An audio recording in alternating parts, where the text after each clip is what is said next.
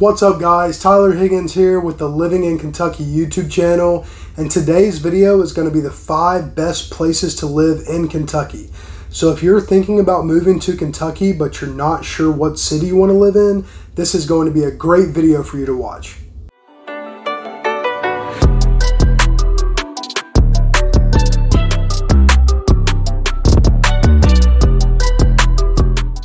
Okay, 5 best places to live in Kentucky. We're going to go ahead and start with number 1, Lexington, Kentucky. If you're familiar with Kentucky at all, or you've done any kind of research, I'm sure you have already stumbled on Lexington. As far as central Kentucky goes, it's the biggest city here in central Kentucky. It's got a population around 325,000 people. The metro of Lexington's a lot bigger, probably 500,000 or 600,000, but the city itself about 325,000 people. What's it known for? Why is it a good place to live? I've got a few different things. Some of them may seem really important to you, some may not, but I think they're pretty neat nonetheless. So let's start off. It's the horse capital of the world. So if you in any way, shape, or form like horses or into horses, love horses, interested in horses, Lexington, Kentucky is going to be the place for you to be. We've got Keeneland, a very famous historic racetrack, and we also have the Kentucky Horse Park. Beautiful rolling green grass and hills, beautiful horses. It's a really rich tradition, a really good time. What else does Lexington have? It's got a really cool, thriving downtown area.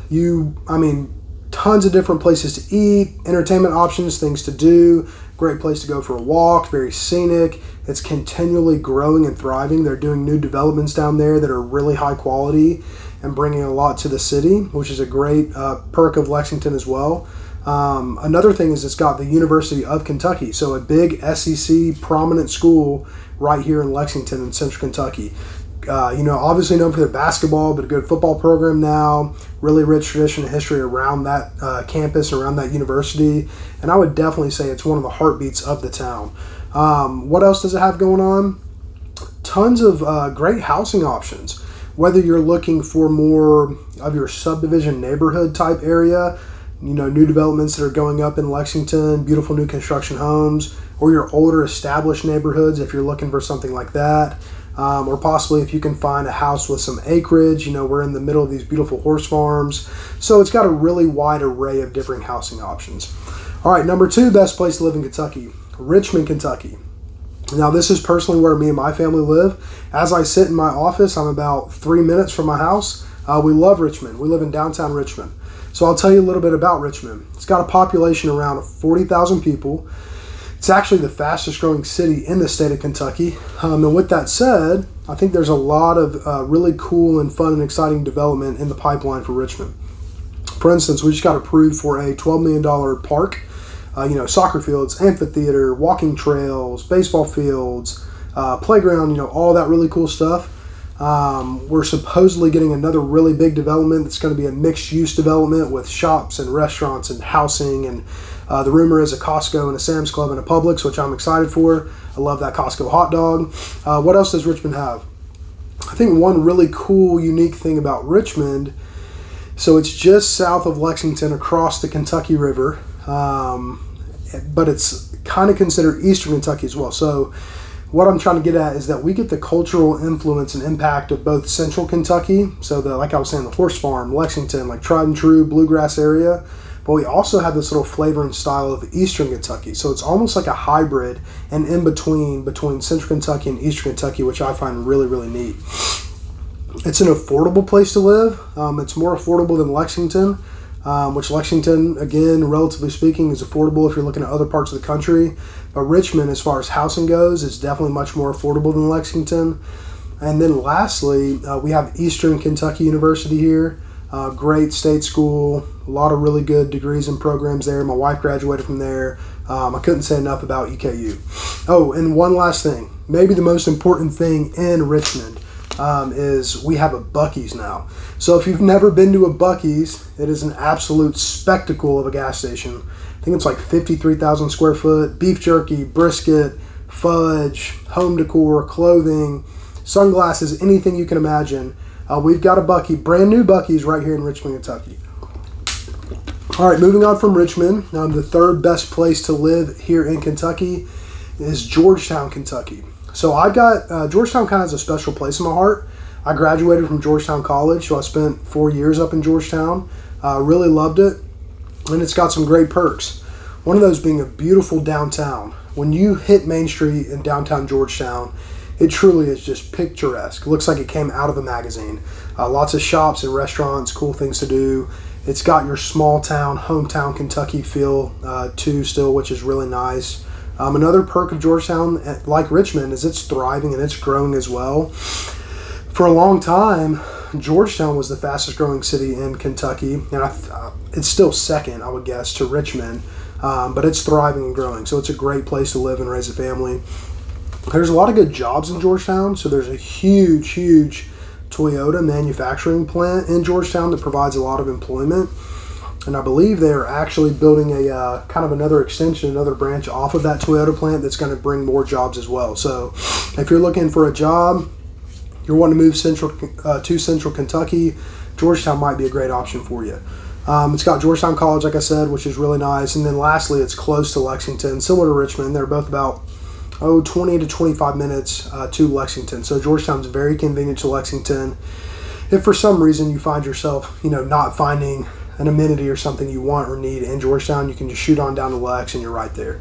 And then lastly, it's affordable as well. So similar to Richmond, it's an affordable place to live, a little more affordable than Lexington. Might be a little higher price than Richmond, but still pretty affordable place to live. All right, let's transition to our fourth one, Danville, Kentucky. So Danville is the smallest city population-wise on our list so far. It's about 18,000 people. And with that said, I think there's a lot of pros and perks to that. So Danville definitely captures the essence of the quaint, small town feel. Everybody knows everybody. You're kind of your Mayberry town. I really like Danville. It's beautiful. It's kind of tucked away in its own little area, but you're still only, 45 minutes from Lexington probably. They've got a great college there. It's a small liberal arts school, Center College. Very studious, very hard to get into, but you're going to come out of there with a very good education. Danville's Main Street was actually awarded with the Great American Main Street Awards. Like I said, just absolutely picturesque downtown, gorgeous downtown. I love it so much when we get a chance to visit there.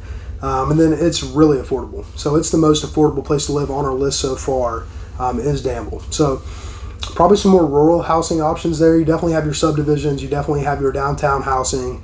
But you can definitely find some homes on some acreage and land, some farms, mini farms, that kind of thing in Danville. So that's our fourth best place to live in Kentucky.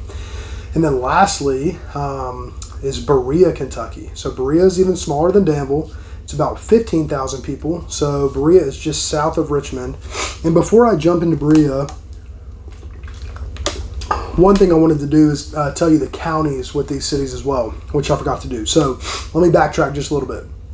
Lexington's in Fayette County, Richmond's in Madison County, Georgetown is in Scott County, Danville is in Boyle County, and then Berea is also in Madison County with Richmond. So Berea is 10-12 minutes south of Richmond, and it's really unique. It's got a lot of character, it's got a lot of history, it's got a historic downtown with a lot of old historical buildings and restaurants.